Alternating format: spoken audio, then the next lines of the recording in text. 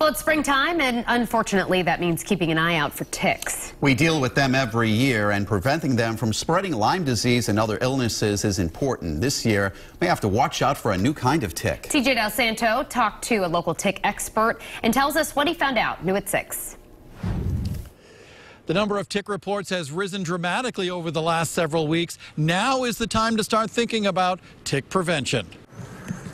More and more people are headed outdoors, doing yard work and taking hikes, but beware, ticks are active too. Right now, the adult stage ticks are the ones that are active in April and early May, and they are waiting for hosts to come by about knee level. It's recommended to have tick-resistant pants to try and keep these bugs from crawling up, which all ticks do.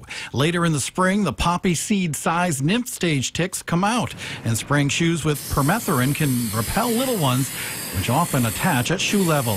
Daily tick checks are also important, including on the back of the neck, under the hair.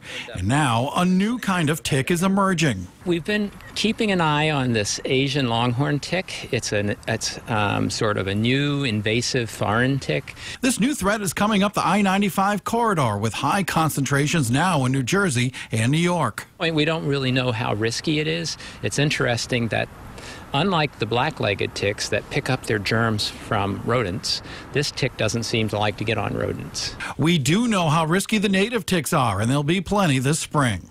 If you'd like to learn more about how to be tick smart, we put that information on our website at WPRI.com. I'm TJ Del Santo, Eyewitness News.